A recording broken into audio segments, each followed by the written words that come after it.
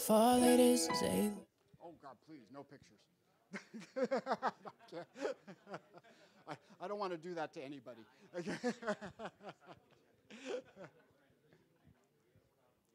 uh, Good morning. Oh, everybody's paying attention. That's great. Welcome to our third sponsored session today from Cisco. We're very, very fortunate to have Ashik Khan from Rakuten here to talk about some of the work that they are doing. I'm going to keep this brief so we give Ashik as much time as possible. And I will turn it over, and we will have some time for Q&A at the end. So away we go. Thank you, Ashik. Thanks, Gary, for the introduction. At first, it's great to be back. Seeing lots of faces I knew from before. And today I'll walk you through what we are doing. Rakuten Mobile, many of you most probably saw on the newspaper that it is becoming or decided to become the fourth mobile network operator. Rakuten Mobile was so far an MVNO on top of Docomo, but it decided to become an MNO on itself. And in order to make the network, this presentation is about that, how we have made our network and then still making it. I'll take you back to 2013. So this is what we did in 2013. This you all know. After that, in order to make this ecosystem, conventional telco players, they made their product. I don't know, I see Chris over here. We did OPNFV as well to do open source development of these. And this architecture, in HCNV, we actually do not call it an architecture, we call it a framework per se. Different deployment implementation that came up into the market. And the point over here is, as Rakuten, we are following this architecture that was standardized in HCNV in 2013. And if I remember correctly, in the Bonn meeting in June. Now, the reason I saw that diagram is because of this. So this is Rakuten's ecosystem, and this is how our network looks like. So we, sorry.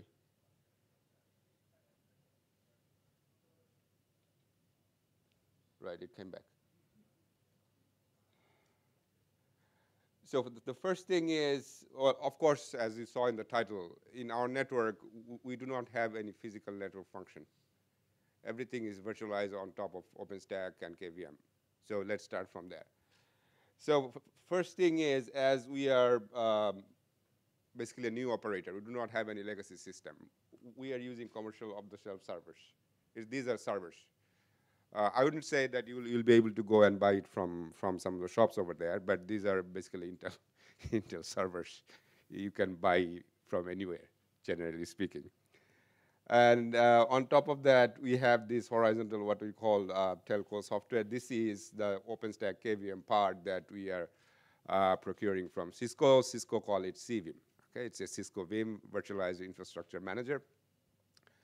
And on top of that, we have our 4G core network.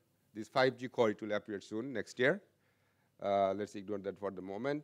So the EPC core part, this is coming from Cisco. The whole IMS stack is coming from Nokia. And the hardware, these are coming from Quanta. I don't know if you know Quanta. It's a Taiwanese server manufacturer.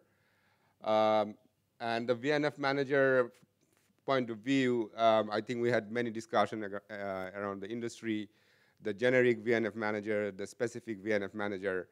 So at present, for the Cisco stack and for the rest of the ecosystem, we use Cisco's VNF manager, which is called ESC. For the IMS part, we use Nokia's CBAM, Nokia's VNF manager. But Rakuten's strategy is within 1 year, we'll move all of the VNFs to ESC. We will have only one single VNF manager. The specific VNF manager, the whole HCNFV dreamt of, I would say. On top of that, this is where our innovation. There are two innovations we have. These are coming from conventional vendors, let's say. The vRAN part, I will explain you a little later. The OSS system. So an operator, by definition, it operates. So one good thing about us, as we didn't have a legacy system, we actually developed our OSS system by and large in-house by using a company called Inoi. And it is, I was making the HCNFV architecture, the reason you have an NFVO and OSS separated, because all network operator at that time, they had their legacy OSS system, right?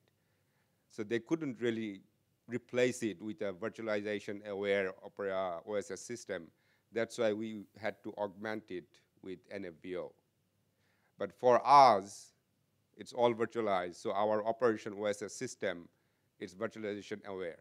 So it basically handles all virtualized element. It's not handling any physical element per se. So this is our in-house OSS system that we have developed. And then we have the virtualized RAN. And this is for the first time in the world, we are the first network operator, mobile network operator, who has commercially deployed. It's not in the lab. It's commercially deployed in 3 major cities now in Japan. The 4G vRAN part on COPS architecture. So you have the control unit and you have the data unit. And this is, I will explain you a little later. We also have a centralized data center and edge cloud physical deployment. So this is our NFV architecture looks like. And it's pretty much a multi-vendor ecosystem. You can see you have Quanta. We use Intel FPGA cards, Nokia's IMS, Cisco's, the whole virtualized basically infrastructure, Cisco CVIM. We on OpenStack, and we have our own OSS system.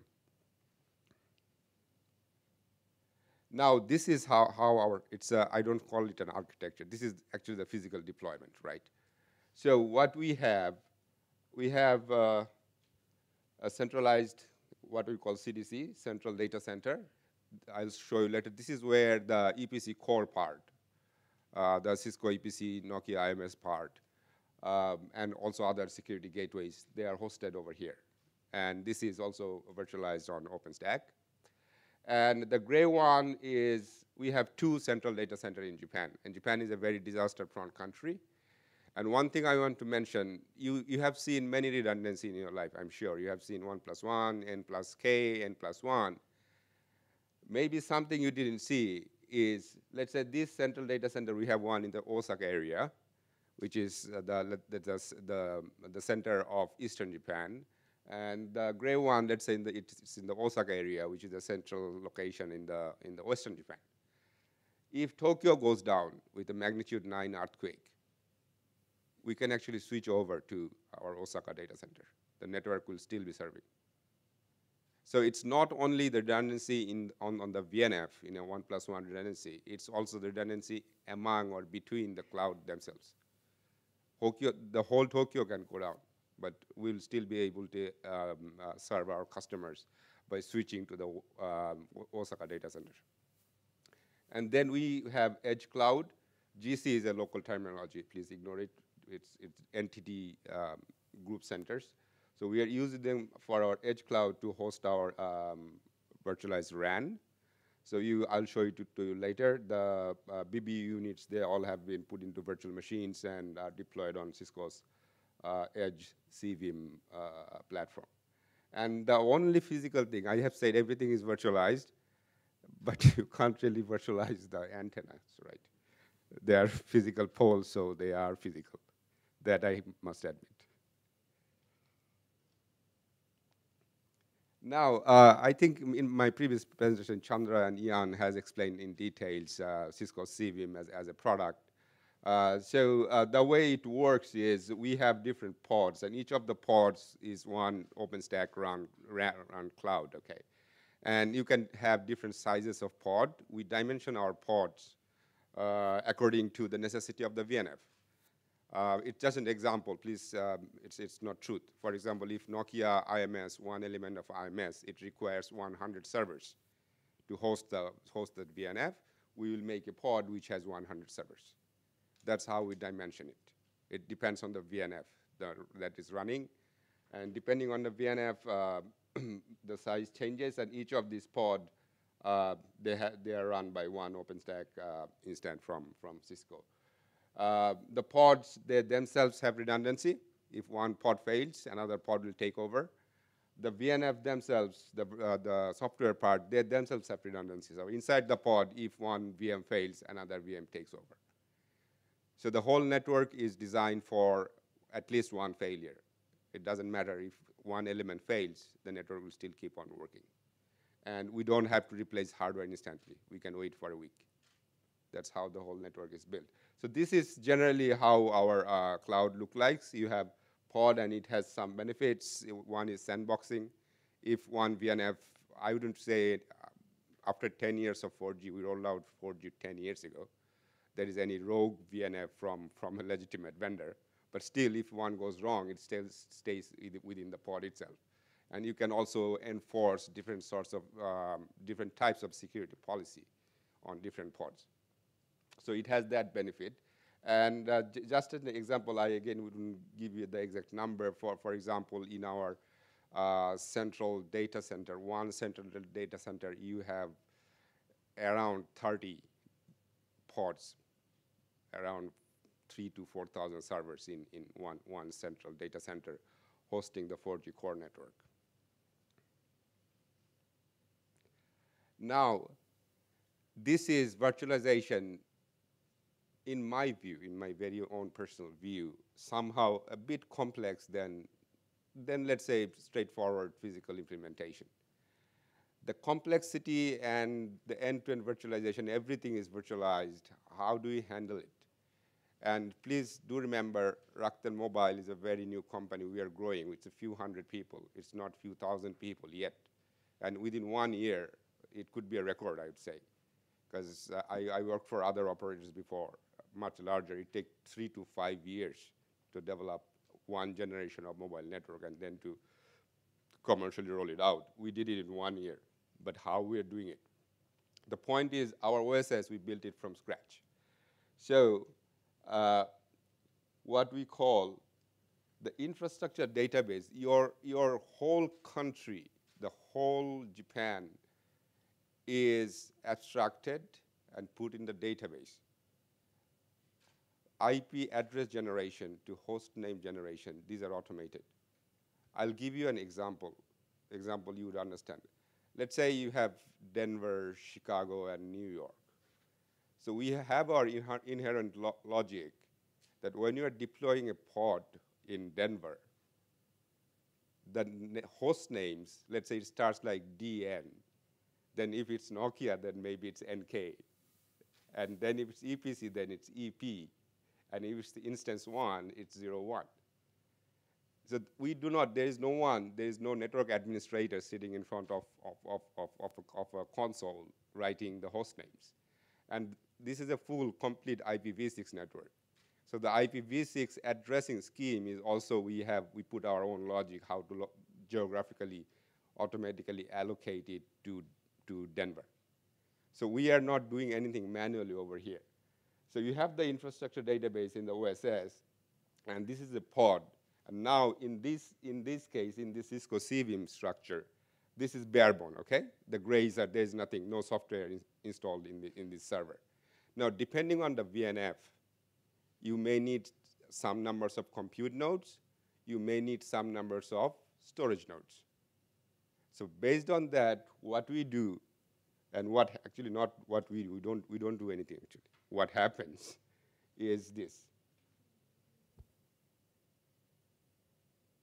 So this is Cisco's, Cisco call is setup.yaml. So this basically you write down how the pod should be configured. And the host names that are auto-generated from our OSS system, they are basically written in this file.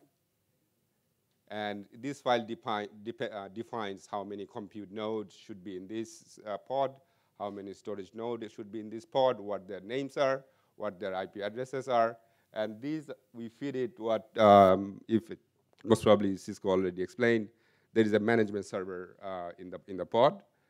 And this management server then, by using that setup.yaml that is auto-generated from our OSS system, you basically, okay, let's say in this case, this VNF needed 5 compute nodes, data processing node, okay. and 2 storage node. That's it. It's the setup.yaml, that file, that config file is coming in from the OSS. It fed into the management server, and the pod is up. We don't do much in setting up a cloud. Now, that was an example, okay? Let's say a unit example of deploying a cloud or configuring a cloud. Now we are talking about, at present, we are commercially serving 3 major cities, the 3 major cities in Japan: Tokyo, Nagoya, and Osaka, and with a few thousand base stations and a few hundred edge clouds, and of course 2 central clouds. Now, how do I do that? It's exactly the same principle. I'll just explain it to you. I put about 1 hour to make this animation, actually. So the setup file that I explained to you before, as soon as you, yes, in the OSS, you have to actually select the data centers, right? It's Denver, Chicago, or New York, wherever. You just select that part. And the OSS system from the infrastructure database, which is digitized, it creates the relevant setup.yaml file. It's all, basically 80% of it looks the same. The difference is the host name and the IP addresses, and what is their DHCP server, DNS name server, NTP, PTP server, where they should be connected. These are the differences. And that differences also, the logic is in our OSS. So you create the relevant setup file, and this is what you do. I'll try to be very quick. So you send the setup file to one edge cloud. The edge cloud is made. It's same. I just keep on going, okay?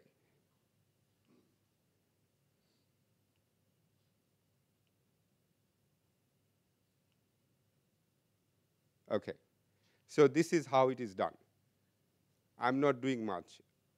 Well, sometimes things go wrong. We troubleshoot. We fix things. In the middle of a CVM installation, a server may have problems. I may have to replace the server or do troubleshooting. Those things we do, but generally speaking, we have basically I would say completely automated the deployment part of this cloud. So now I have few hundred edge clouds on Cisco CVM. Within next 2 years, I'll have few thousand. So if we don't do this, it's physically impossible for a human being to set up few thousand edge clouds sitting on a chair on a console. So automation is a big part of Rakuten Mobile's innovation. And I'll come back to you, show it to you later. So once these clouds have been deployed, you have your core system, 4G core network inside the central cloud, and you have your vRAN, virtual machines, running on the edge cloud. From there, to actually make the antenna broadcast the radio physical signal without any human touch, I'll show you the flow later, it takes 15 minutes. It takes 15 minutes to commission one base station in Rakuten.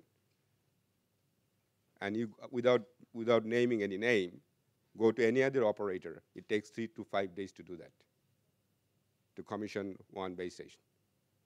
So that's the automation part. We are putting a lots of effort from basically day -1. And this is how our operation, or let's say bootstrapping the network, works.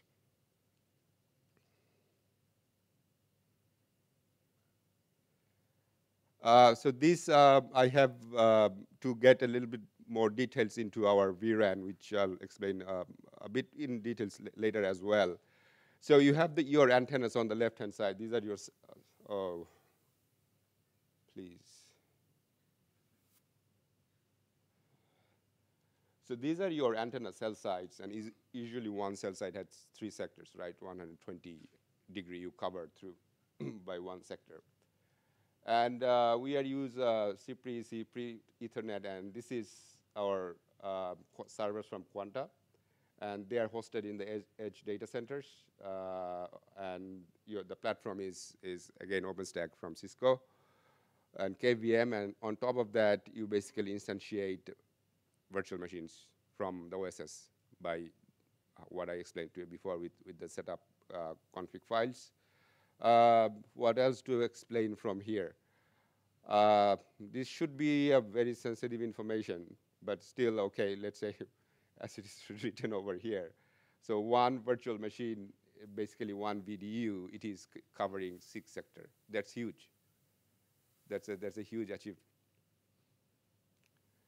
And then you have your centralized unit, which connects to the EMS. We still have the EMS for the vRAN part hosted in the central data center. So this is basically our vRAN part, which let me explain to you in little details in the next slide. So have any of you been to a cell site? Yeah, of course, Nokia guys had been to the cell sites. Okay, thank you. Okay, so this is a 40 minutes presentation, right? Yeah. So I have time. So I also handle Ministry of Telecommunication, and they due to like they in Japan, you do not auction for spectrum, right? You get spectrum from the government as a social responsibility. So that means you have lots of overseeing from the Ministry of Telecommunication. So they wanted to see one of our sites, so I took them to show them one of our sites. That was live, one of our first sites. So they came in and they say, your site is not completed. It's not a completed site. And then I have to prove to them, showing the test terminal that, look, we are transmitting our spectrum, and it is a live site. The reason is here. The reason is we have virtualized the RAN part. And this is a conventional cell site, okay? You have let's say three antennas facing three different directions. Let's forget the battery and the power board. The main part is here. It's a huge cabinet of baseband processing unit. And that's what we have virtualized. That goes to an edge data center, let's say in between 10 to 30 kilometers away, okay? And one edge data center, it can accommodate, well, let's say a few tens of cell sites. So this is when you move this huge physical cabinet onto basically few servers, from around 10 to 20 servers, depending on the size of the edge data center. Your cell site looks like this. Compare the number of elements. So 1, 2, 3, 4, 5, 6 versus 2. So this is physical, that I cannot get rid of it. So when you compare these two, it's very easy for us. And that's why when the Ministry of Telecommunication people saw this place, they said it's incomplete. You are lying. So there are two benefits over here. It's not only about virtualization. Virtualization, of course, deployment is easy. When 5G will come, all you will have to do, you will have to install new antenna for 5G, but just instantiate virtual machines for 5G. The point is, Japan is a very densely populated country, right? Finding out a cell site in Tokyo, it would be much easier for me to finding out, I don't know, diamonds or something in a street corner. So when the cell sites are compact, it's easier for us to find the cell site because we are a new operator, we have to find our cell site. Second is the operation cost. You don't need to go to the cell site. There is nothing to do over there. And just to give you an example that the benefit of virtualization is not only in virtualization itself, there are other benefits also. There is a rule in Japan. Japan is a very safe and well-organized, regulated country. One person can carry 20 kilograms, okay? If it's more than 20 kilograms, you will need 2 persons. So it's not that we calculated it. What we have found out that in order to make this, I only need 1 person because there is nothing more than 20 kilograms in this structure. Because you have moved this BBU, the huge cabinet, to your edge data center, which is a kind of centralization of your baseband processing unit. So virtualization is not only giving us the flexibility and ease of operation. the ease of operation actually translates to reduction in operation cost. And you should try to reduce operation cost in your radio access network part, because it's basically 30% to 70%, right? Generally speaking, your core network takes 30% of the cost, your radio access network takes about 70 to 80% of the cost. So that's where you should try to reduce cost. So this is how our RAN sites looks like compared to the legacy. And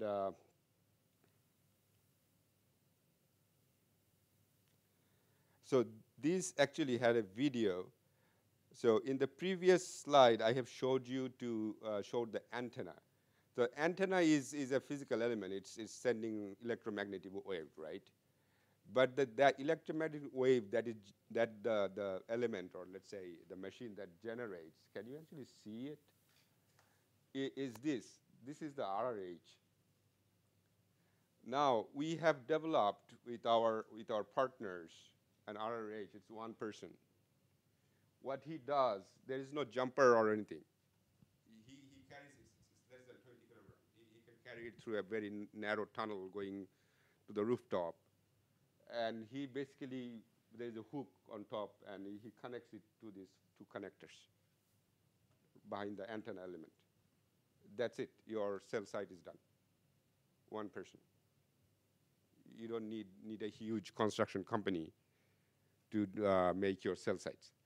So this is something also, and some sorts of innovation we did within less than 1 year.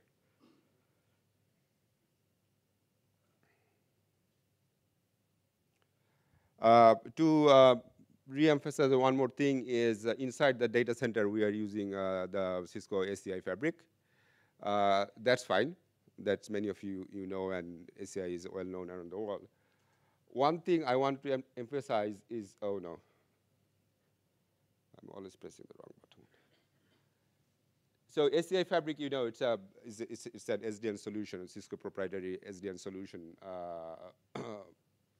for data centers or transport network. So you have the EPIC controllers, and we have the pods, you have the TORs. One thing is, this is also our innovation with Cisco, in cooperation with Cisco, is there are two parts of ACI, right? So you have the network inside the pod, and you have the network among the pods, and then you are going out of the data center, your ingress egress routers. So for the VLANs and everything that you set up inside a pod, which hosts your VNF, we can do it from OpenStack actually, from CVIM. So this was the development we did with Cisco, that before that, the pods, the OpenStack instantiation and everything was done separately. And then someone has to go in and set up 5 more minutes, okay, and set up the VLANs or VXLANs network. Now we have automated it, and the CVIM, the OpenStack instance from Cisco itself, is setting up the network inside those pods. One thing I would also like to take some questions, so I'll be very quick. We are most probably the first network in the world. We are 100% IPv6 from day zero. So that's what it shows from RIU antenna sides till the central data center. It's all IPv6.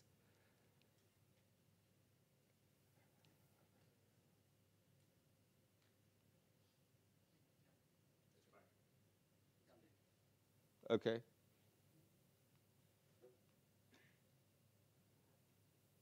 And actually, this has an animation. I'll not explain it. So this flow you are seeing, RIU is your antenna. And ESC is Cisco's VNF manager. NSO is the NFVO. You have another higher layer of NFVO, NSO end-to-end. We have our OSS system, and you have the vRAN EMS. This is what I said. It takes 15 minutes for us to commission one RIU. And this is a completely automated flow. No human intervention is required. Actually, the person who is doing it is sitting, standing over there. So that's how we commission a cell site without actually any human intervention. And we'll keep on doing that all over the country until our network is completed. And that will be 30 to 70,000 base stations, RIUs. So this is my summary. From day zero, we decided that we'll be a software-centric network, software-centric mobile network operator. We will be 100% automated, 100%. Our ultimate goal is 100% automated. And we'll be fully virtualized, and we are. We are, and in future also, there is no reason for us, at least I don't see a reason not to be virtualized anymore. So these are the three summary or key takeaway, or our, let's say, philosophy of making a mobile network from scratch. That's it from me. Thank you for your attention. Thank you, Ashik. We do have about 7 or 8 minutes for some questions. Okay, here we go.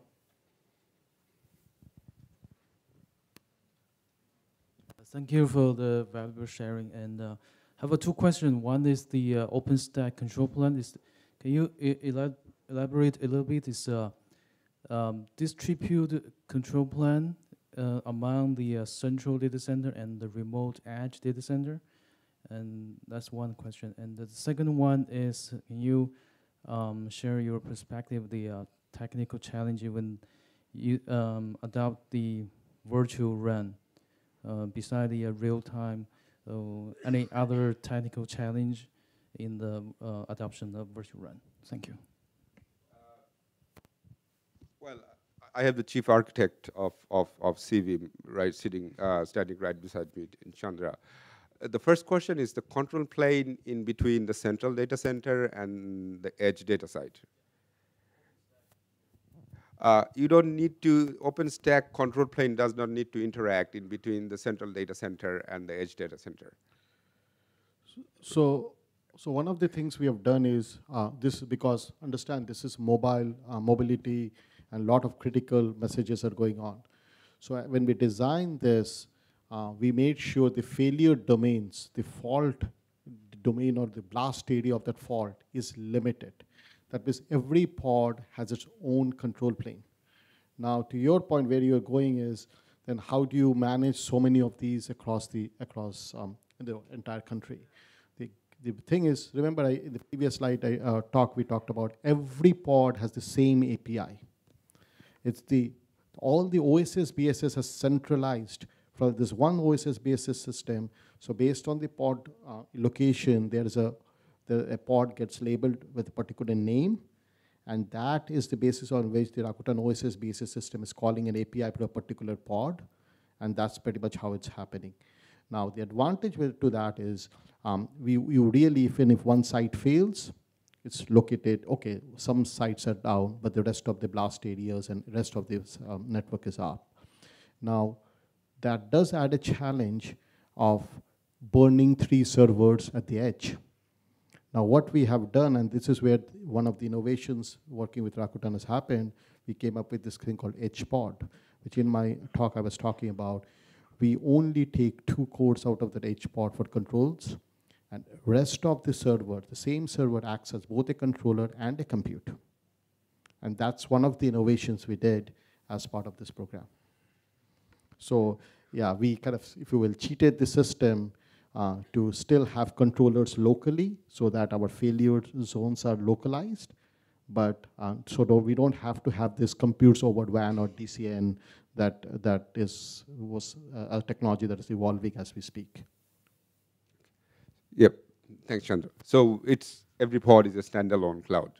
That's the summary. Your second question is our challenges on RAN, vRAN, is it? At present, the challenge is, listen, performance-wise, we do not see any problem yet, or issue. We already commercially launched, right, in a very high-quality market like Japan. And we are getting close to, we got only 20 megahertz of spectrum as the first allocation. We are getting close to 200 megabps, pretty much. If you ask me what is our challenge in vRAN, I mean, as I own the whole cloud infrastructure, it is the covering the whole country with few tens of Yeah. thousands of sites. Yeah, Chandra, So go ahead. I would say that there's two parts. Now that deployment is done, pre-deployment, obviously hardware offload. We obviously work with Intel to bring in the Vista Creek or N3000 card. Do a lot. We had to do a lot of innovation within the cloud to make sure the 30 microsecond of round trip, once the packet enters and leaves, all of that is mitigated. We started at 1,000 microseconds. So from where we had to go to 30. Those are done. So that's a good thing. I think the real challenge now is when the number of people that is operating is in tens, 10, 20 people operating this number of clouds. When you scale to thousands of clouds, even though it's a common API, there has to be a whole tracking system, which cloud got updated to what version of Saving, what version of AltioStar's VNF. Tomorrow, if we have an FPGA update needed, think about the number, while it's all automated, still, that automation has to crawl through thousands of clouds to make sure the new software gets rolled in. That is, I think, the challenge. Yeah, I mean, as Chandra was explaining, one thing is build, the other one is operation. Right. So sometimes build is easier. You do a lot of testing beforehand. So we are in the build phase. So when we'll get to the operation phase, when you virtualize a system, you have more number of software elements into the ecosystem. So tracking them, making sure that I'm doing the right update, automate them. These will be actually not only for vRAN, it will be the challenge for our whole ecosystem. And how agile, parallelized our OSS system is, because the OSS system itself is evolving. So those will be the challenges. For vRAN per se, as Chandra said, performance-wise, we are not seeing any issue at the moment. Thank you. Are there any specific technical implementations you can share with us about those devices, how you dropped from 1,000 to 30, what data plane acceleration technologies you used? Yeah, I will share what is open and already. Obviously, this cloud is not running standard operating system; it's running a real-time kernel. Number one. Number two is we do know that there has to be everything cannot be done in software. So that's why every server here has an FPGA offload, which is the Intel N3000 card. So that is essential. So if you think about it, and I'll tell you, go back in February of this year, Rakuten launched had a soft launch. It was all software based. It was not based on any hardware offload. We could only do 5 megahertz at that point. We could not scale up to 20 megahertz. And so that's another innovation that we brought in. Intel has another technology called cache allocation technology, which is part of this FlexRAN licensing piece. We've incorporated the cache allocation technology also. We've also, some of those videos VCUs needs dedicated cores. We've come up with changes in Nova to make sure there's no preemption in this code. It's used only for VDU or VCUs, exactly. So those kind of innovations are what we have done. I mean, obviously one of my key developer, Ichen, is back there. So there was a lot of, this was an amazing project, 1 year worth of long project. I think about 8 to 10 innovations came out of it. We have filed patents out of this. So I do want to acknowledge the partnership that we had. And the partnership was unlike anything. It was real time. We were always talking on Viber and whatnot. So thank you. Thanks, Chandra. I mean, I remember one of the panels in OpenAV where I think it was Pradeep that building an airplane while flying. And through my experience in last 1 year, I'm in Rakuten for 1 year now. We are indeed building an airplane while flying, seriously. And we need to find out the solution of a problem in a 3 to 5 days timeline. So in that sense, it's not only Cisco. I mean, our partner with Nokia, AltioStar, Intel. We are really thankful to all of them to the response time we have. I'm pretty sure in the history of history of human being, no one rolled out a mobile network in 1 year. With, like, in my view, at least 50% of these are untested technology from before. Was never done before. So we are building an airplane while flying. Of course, sometimes there are mistakes, but we are fixing it very fast. One thing I did not touch over here is that we have built a testing facility which I call Mini-Me. So it is a complete replication of our commercial network.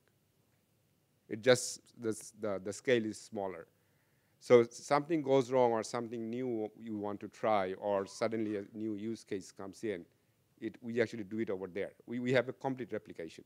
And if it passes, we have a CI/CD pipeline, it gets into the production. So in order to get speed and this to do the thing in 1 year, now we have to do, like, we have to cover space, right? We have to cover all over Japan, which will take place in 2 and 3 years. But the fundamentals and the basics are in place, and we envision to build on top of this, and hopefully and most probably we'll heading into the container direction soon. Thank you. Time for one more question. Yes. Just very quick question.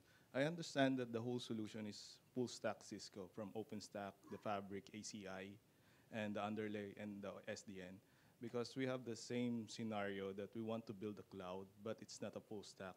Let's say, for example, you have Red Hat as an OpenStack and then Cisco as a ACI for SDN. What drives you to use a full stack for that? When you say full stack, what do you mean? From OpenStack to the Fabric itself, the underlay, the ACI, and then the SDN. Are you pointing towards how we did the integration? Yes. Okay. Right. So yes, obviously Cisco is not a producer of OpenStack per se, right? They are using an OpenStack, okay, let's say from Red Hat. But OpenStack itself, not all the time sufficient for a telco service. You require monitoring features, you require security features, you require password management features. Those things, that's where Cisco comes into play. Not only Cisco, other OpenStack suppliers, they come into play. Now, how we did the integration over this versatile supplier spectrum this is my own very personal view. Everyone was excited. That's what I found out. Before, sometimes you have to force or make an agreement that you have to participate in the integration with that particular company who is actually your competitor. What I have seen in 1 year, as we are doing something very new and very exciting in my view, it's all virtualized, right? I have seen very positive response from all our ecosystem partners. Nokia participated common development with Cisco. Cisco participated in common development with Altiostar. Altiostar did with Red Hat. There was what you see in an open source community. I have seen that inside my company. Open source community is by nature organic, right? You do things because you feel so. So as Rakuten from day zero already declared that this is how our network going to be, and it's all going to be virtualized, I think everyone was excited and wanted to be a part of it to make history, because no one did this before. So from integration point of view, apart from the technical challenges, they went through lots of tough time. But there was also an inherent natural urge to make these things successful. That's something I want to actually appreciate to all our ecosystem partners. So what we did is we broke the project into various parts or phases or pieces. So we knew the biggest risk was on the vRAN side. So Cisco and Altiostar, I mean, with Intel and then when needed, Red Hat's real-time kernel, all of that, we, irrespective of what the contract said, we had an NDA, like an N-ways NDAs. And we just said, oh, we had like daily meetings and daily sync-ups and all of that. I mean, it was like Altiostar had engaged with this even before officially the program became formal. We started that because we knew that was the longest pole, and that would take, like, because the integration of Vista Creek and all this, these are not going to happen overnight. So we have, like, even now, to this day, we have a weekly sync-up with Intel. I have a daily sync-up with Altiostar. our weekly sync up with Red Hat on the Red Hat kernel, real-time kernel, and obviously our weekly sync up with Rakuten, in which all the vendors are there. And then we have what is called Viber groups, on which we talk real time, whatever is needed. So yeah, when you bring best of breed is a theory. And really to get it tested, and one of the things that Ashik said, the Kiba lab that we have for testing, that is absolutely instrumental or essential that Rakuten has actually invested in that. Otherwise, this best of breed is a myth. Because every time anybody makes a change, how do you test it to scale, even if it's a scale down scale, but it's still scale? How do you do that? Because patches are coming left, right, center. And that is the most important thing. Best of breed, otherwise, is just theory. Like I said, or n plus, all this plus one will not add up to like something greater than some of them. Otherwise, if you don't have thorough testing. All right, I'm going to give him the hook at this point. I say we have to get ready. We have another session getting ready to start in about 4 minutes. Ashik, thank you. I'm sure thank you very much. Chandra and Ashik can continue the conversation out on the hallway track. And I hope you can stay for our 4th session on the new Cisco container platform. Ajay will be presenting in about 3 minutes, so it's time to get warmed up.